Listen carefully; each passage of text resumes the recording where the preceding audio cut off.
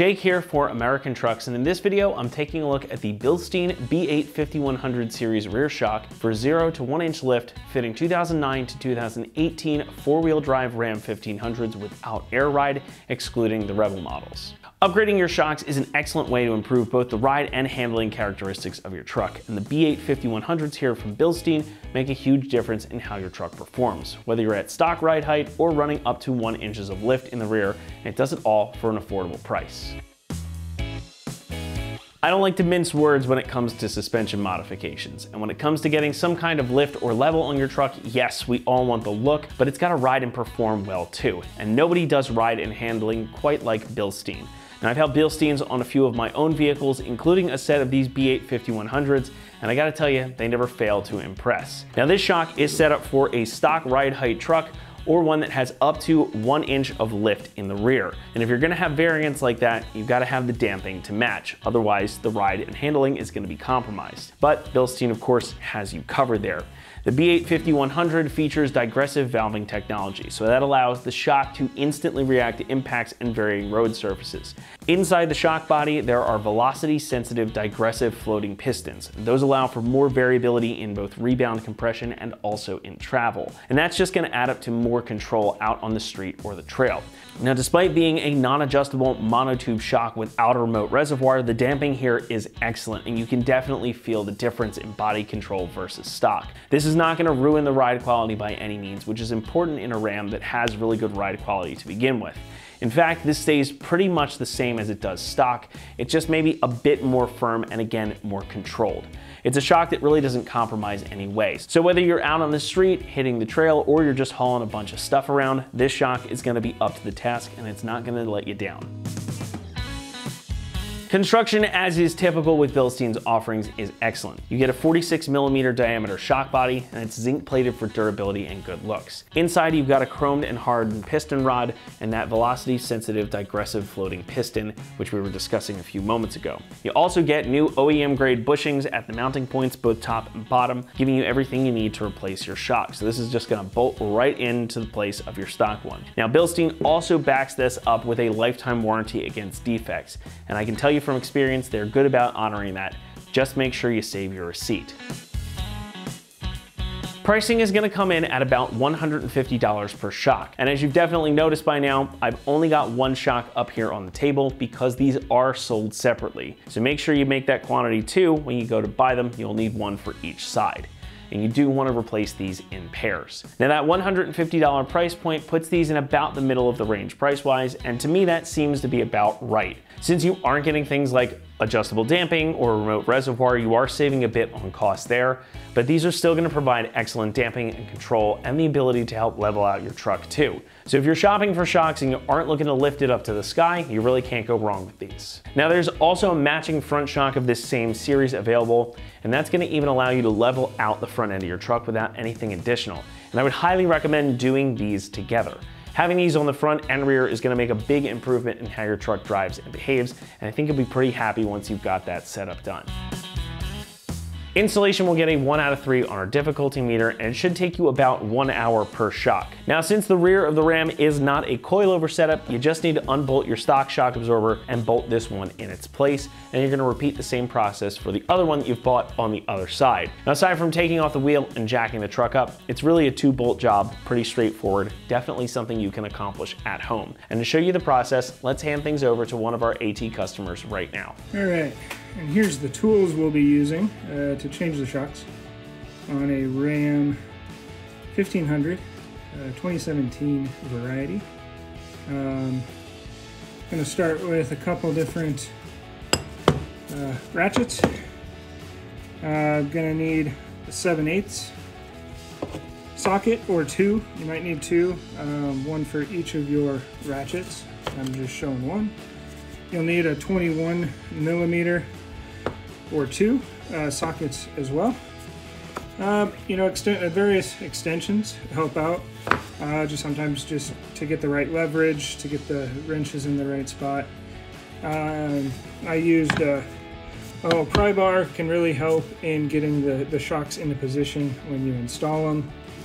Anti-seize, I use that on any metal to metal areas, you know, specifically for this install, between the bushing and the shock bolts.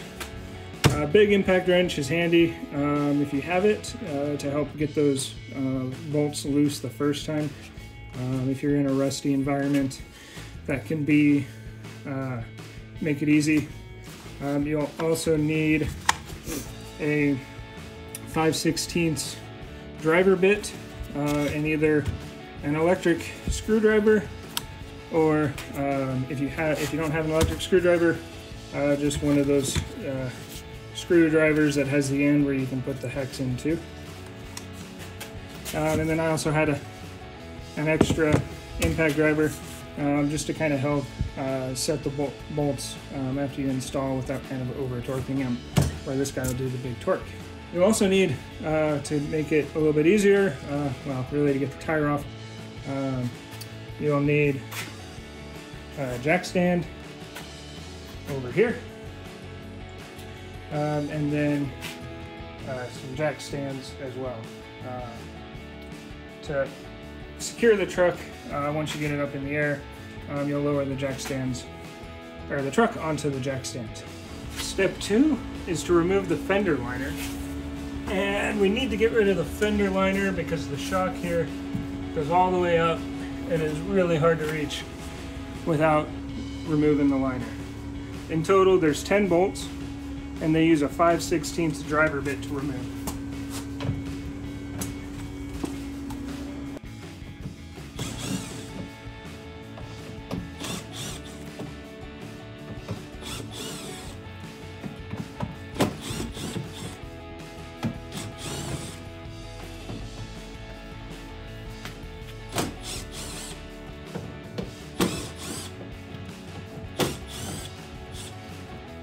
That was 8 around the perimeter.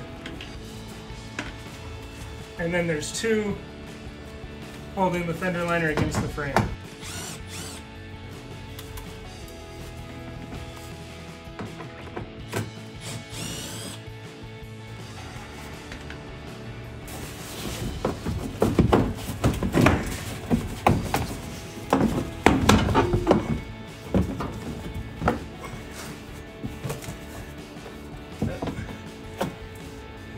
So on this truck, back in the corner,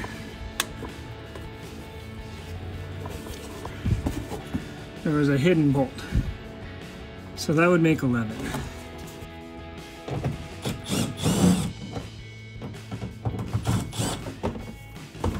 And now comes the ladder. All right.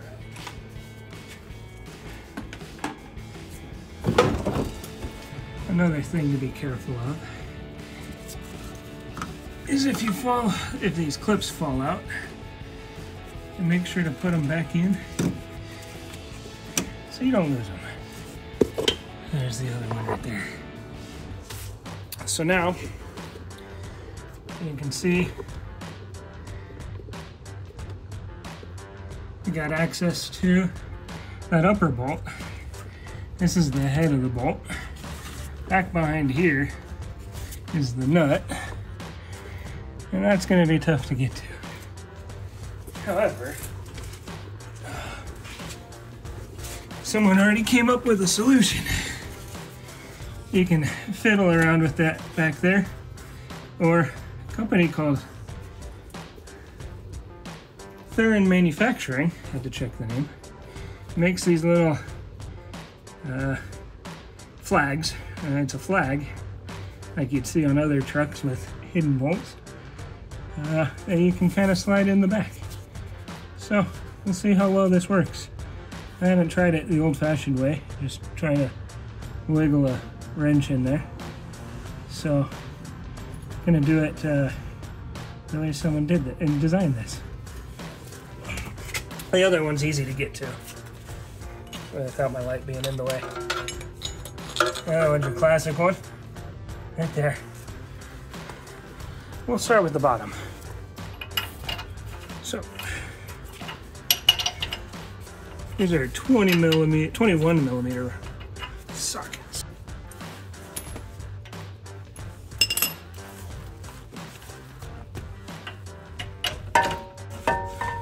So we'll remove this bottom bolt.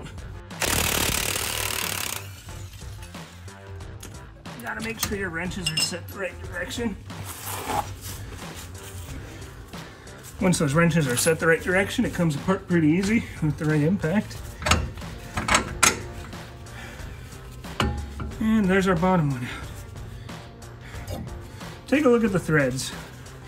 Make sure when you removed it, you didn't smash any of the threads. And the inside looks good.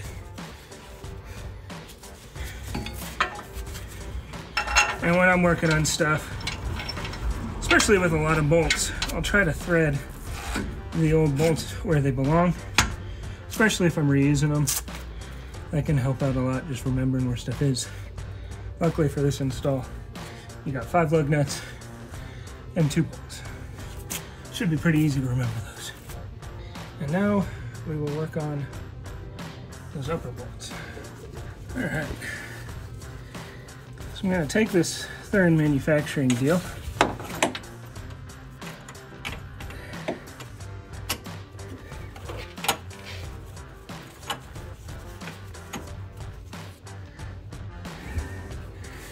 And it just clipped on right there.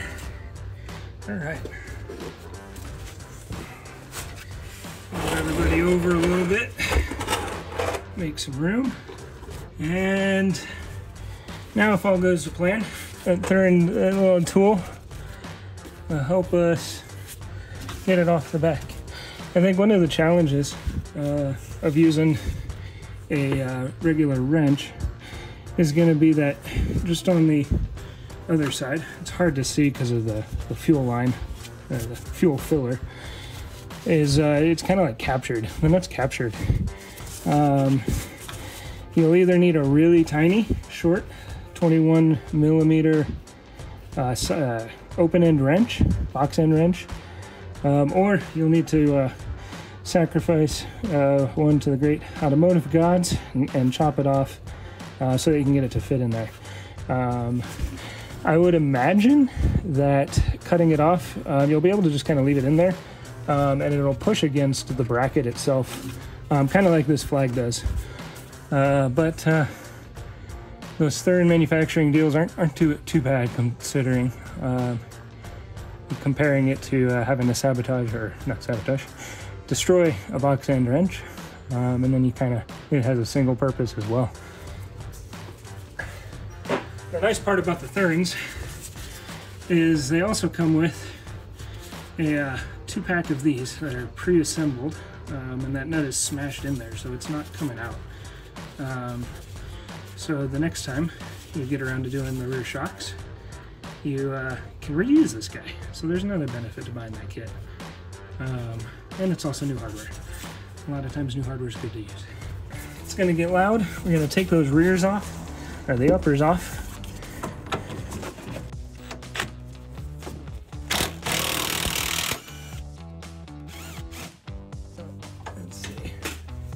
So that went flying. Where did that go? All right, now, there's our little bracket. I think it came free. Let's see if we can get that bolt out.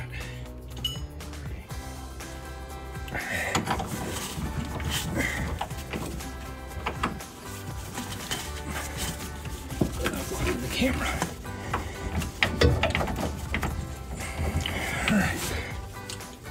We'll have to get a little creative.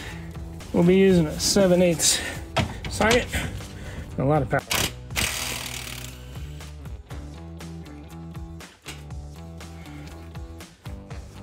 Now the bolt's free. And you can check to make sure it's free by checking the nut. So, pretty corroded up there. That fender liner must really, even here where I'm at, you saw how relatively rust-free this truck is. I'm a second owner. It came from out east, so there's still some rust. And it was a work truck, lots of dust, white dust. I don't know where they were working, but yeah. So there's the old bolt. Slide that out and let the shock fall. All right, we'll be back to install the new one, and we'll start by putting the shock in the upper mount. Makes it a little bit easier to push on the shock to get it in position. And remember, keep those bolts where you can see them. And we're back.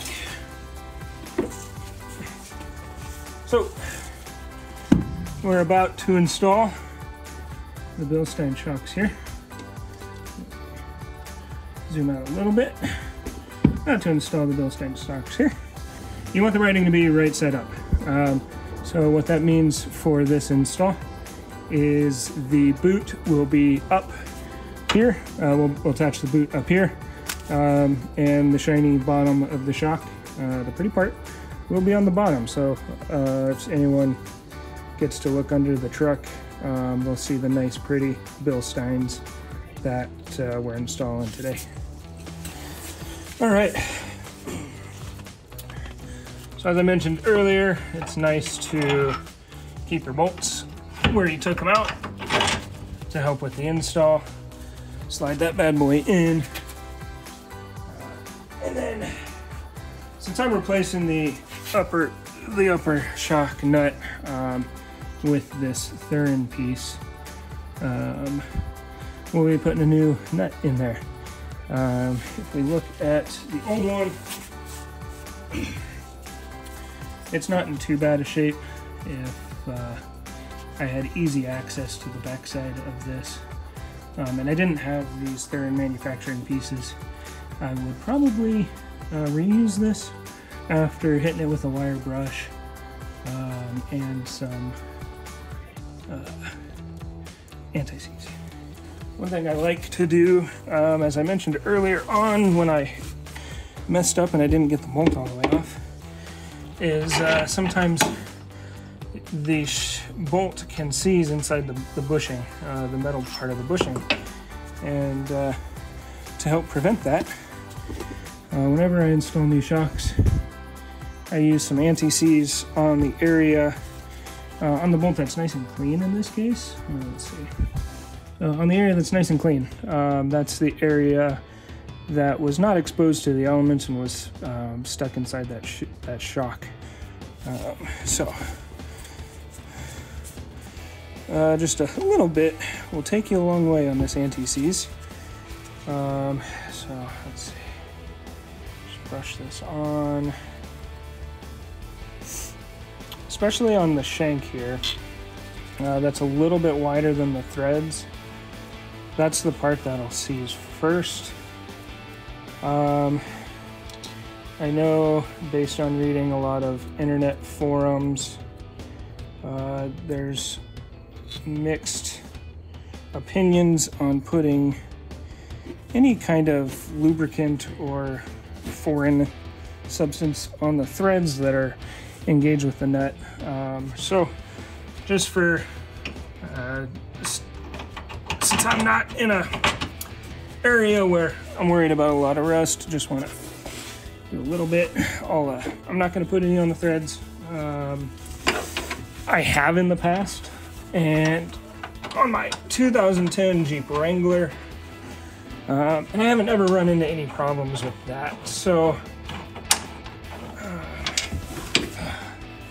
I go both ways.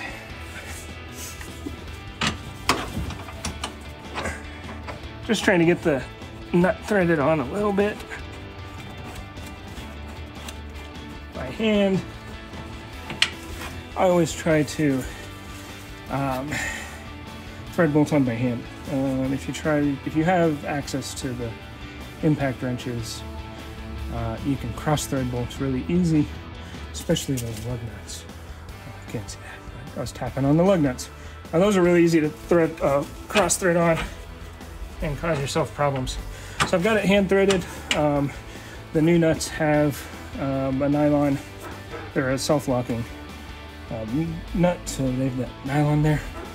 And I'm gonna use my little impact gun not to over torque the shock nuts.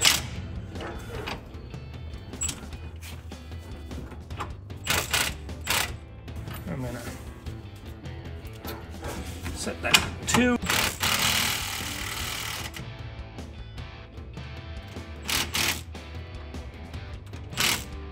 Just gonna kind of get that in there for now. It's still a little loose, but that's okay. Now comes the fun part. All right, and now we're back. As you can see, you want the shock, according to Bilstein, you want the shock with the lettering up. Kind of walking when going over bumps on the highway, and just kind of the truck feeling a little off. So decided to replace these with those Bilsteins. Again, I'm going to put some anti-seize on this guy. There might be a trick someone else knows. Let's see. I just generally use boot strength and then a pry bar. The shocks that have the bolt on the top don't always work nicely.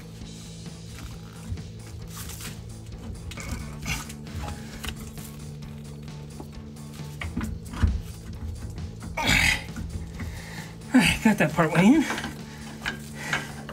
And now the plan is to use this pry bar to help get it the rest of the way.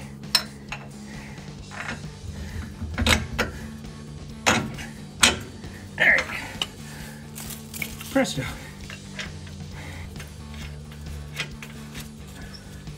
Again, threading the bolt on.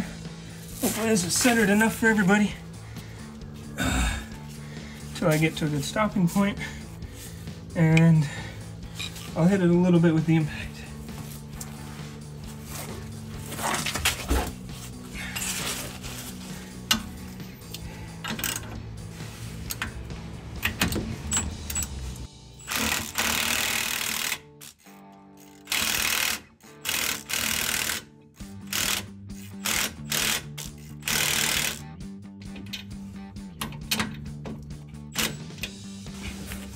Slipping off a bit.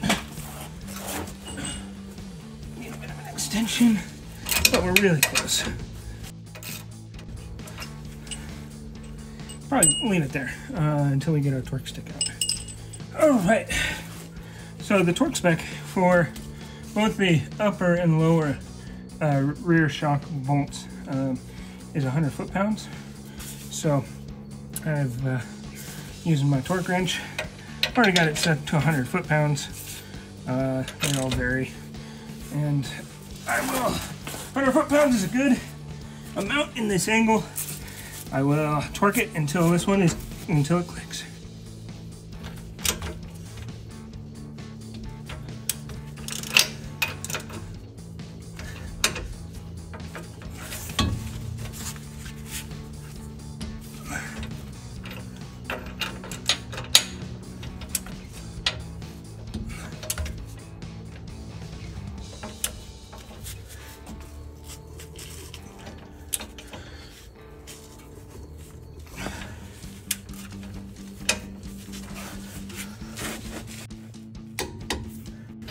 There we go.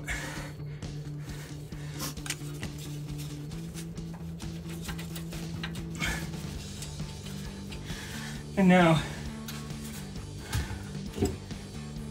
my lever stick is a little stuck. I'll give this a little twist or a hammer. See if I can break this loose.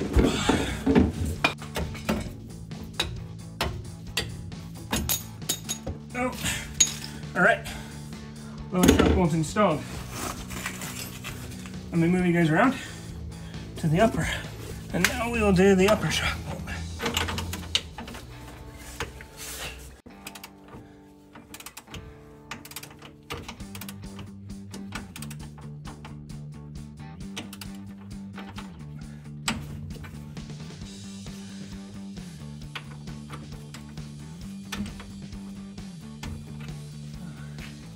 Learn from me.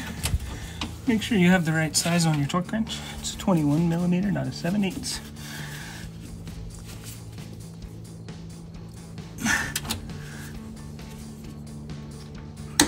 All right, 100 foot-pounds. And now that tab is in there. Ready for the next time we change these out. So, let's finish off this job. We got 2 more tasks to do, which is put the fender liner back in, throw the wheel on, and then we'll torque the wheel down. All right, goodbye, pretty shock.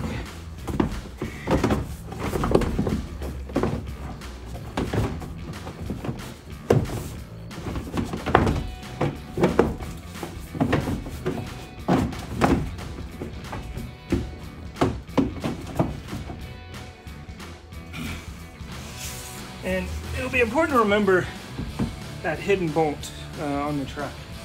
We'll want to try to finagle the liner in, and then in all likelihood put that bolt in first.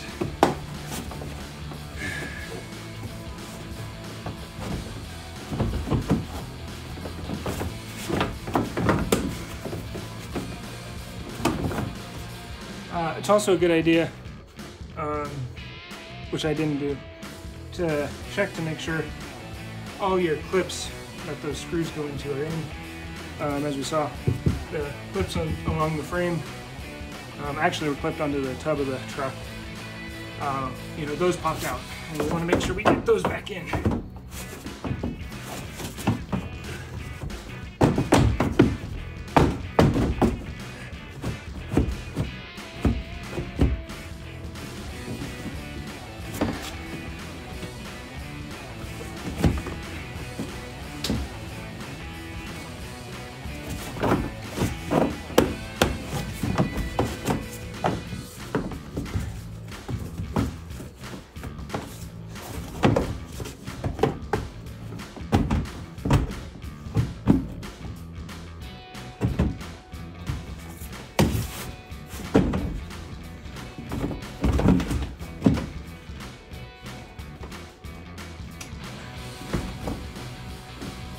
So those wall clips on this backside shifted a little bit while I was putting the fender liner back in,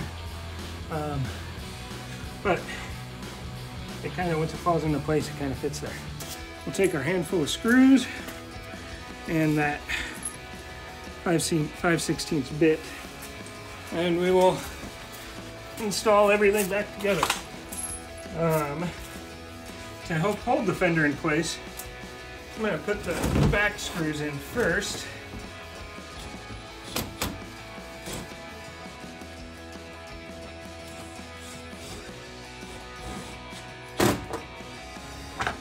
And you can kind of see where the washers on the screws were.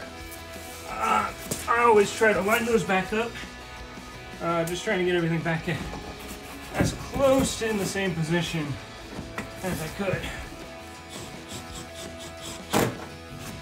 That one was a little off. All right.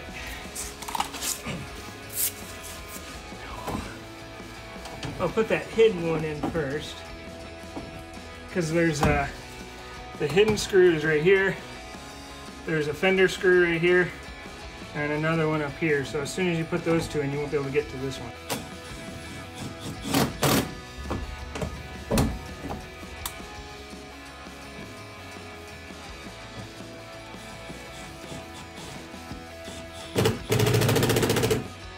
And it'll really help to have a light.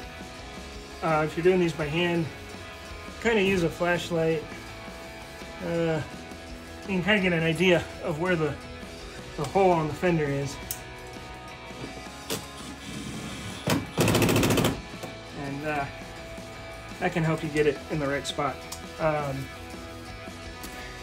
These screws are pretty aggressive. I could see there being a potential of not getting it in the right hole, and you're kind of just drilling into the fender. It won't be as secure of a fit versus the metal clips. And in a perfect world, as you put more and more of these in, it should help line the fender up.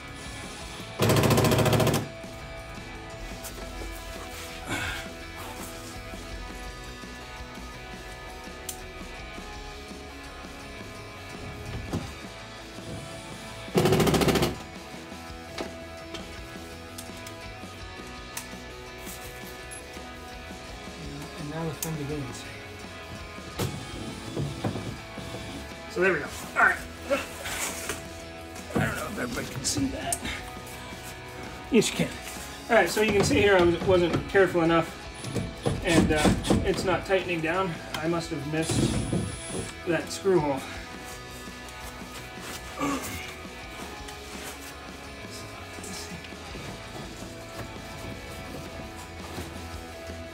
Go up here first. I can see that one.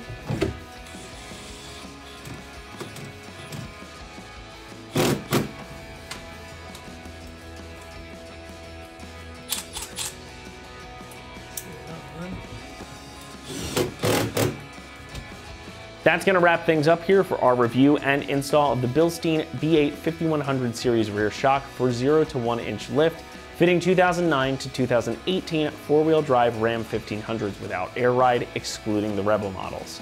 Thanks so much for watching, and as always, for all things Ram, be sure to keep it right here at AmericanTrucks.com.